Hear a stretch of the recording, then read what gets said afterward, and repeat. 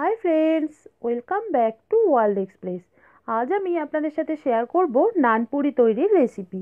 East ছাড়াই সামান্য কয়েকটি উপকরণ দিয়ে এটা আজ আমি আপনাদের বানিয়ে দেখাবো। তাহলে দেখে নিন কিভাবে বানাই এই রেসিপি। নানপুরি বানানোর জন্য প্রথমে ডোটা তৈরি করে নেব। এর জন্য আমি একটা বোলে 2 কাপ ময়দা নিয়েছি। এর মধ্যে দিয়ে দিচ্ছি পরিমাণ মতো নুন, 1 চা চামচ চিনি এবং 2 টেবিল স্পুন গুঁড়ো আমুল দুধ। সব ড্রাই ইনগ্রিডিয়েন্টসগুলো খুব ভালো করে মিশিয়ে নেওয়ার পর এর মধ্যে দিয়ে দেব একটা ডিম, 2 টেবিল স্পুন টক দই এবং 1 টিস্পুন বেকিং পাউডার। এবার হাতের সাহায্যে সব উপকরণ ময়দার সাথে খুব ভালো করে মিশিয়ে নেব। সব উপকরণ খুব ভালো করে মিশিয়ে নেওয়ার পর এর মধ্যে দিয়ে দিচ্ছি 1/4 কাপ ঈষৎ উষ্ণ দুধ। এবার ভালো করে ময়দাটা মেখে নেব।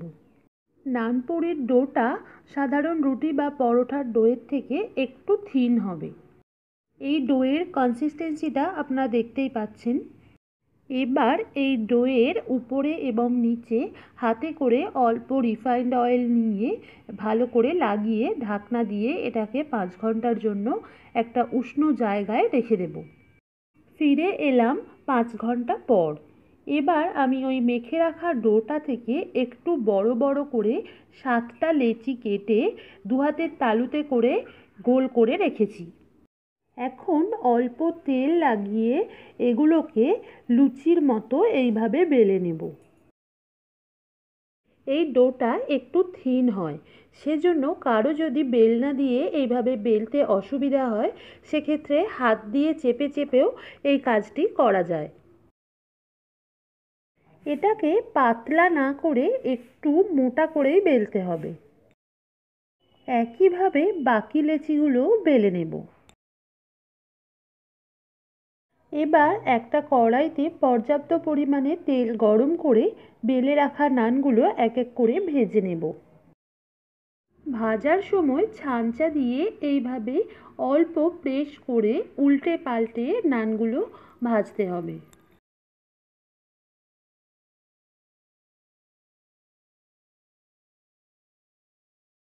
ভাজা হয়ে এসেছে। এবার ভালো করে তেল ঝরিয়ে একটা কিচেন টিস্যুতে এটাকে তুলে নেব।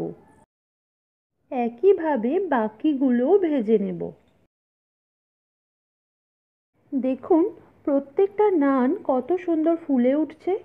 তৈরি হয়ে গেছে আমাদের আজকের রেসিপি। সবগুলো ভেজে নেওয়া হয়ে গেছে। এবার একটা ছিঁড়ে দেখাচ্ছি। দেখুন কতটা সফট হয়েছে নানগুলো। এটা আলুর দম বা চানা মশলার সাথে সার্ভ করতে পারেন। এই রেসিপিটি ভালো লাগলে ভিডিওটি লাইক করবেন, শেয়ার করবেন এবং এই চ্যানেলটিকে সাবস্ক্রাইব করতে ভুলবেন না। দেখা হবে পরের পর্বে এক নতুন রেসিপি নিয়ে। ততক্ষণের জন্য সবাই ভালো থাকবেন। বাই।